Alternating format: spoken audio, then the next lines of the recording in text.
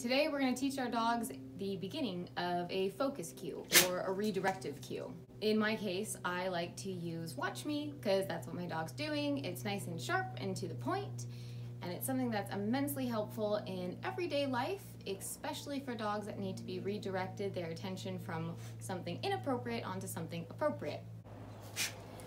For the beginning of watch me, I want you to take your lure, which is that treat or toy, with a pointed finger. Point towards the nose. They're going to pick up on that smell. Connect the nose to your eyes. Yes! We don't need to use a verbal cue now if the dog doesn't know what watch me means. Yes! Once your dog is fluent and they will follow that hand sign, yes! We can start adding the verbal cue. Watch me. Yes! Watch me. Yes!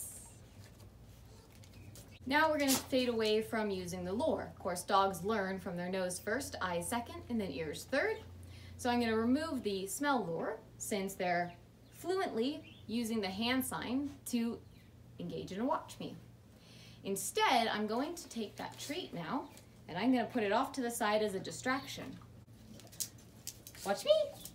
Yes, very good. This is the foundation of a watch me cue. In my second video, how to create a longer focus, you'll be able to add duration of time and increase the distraction that you might be presenting.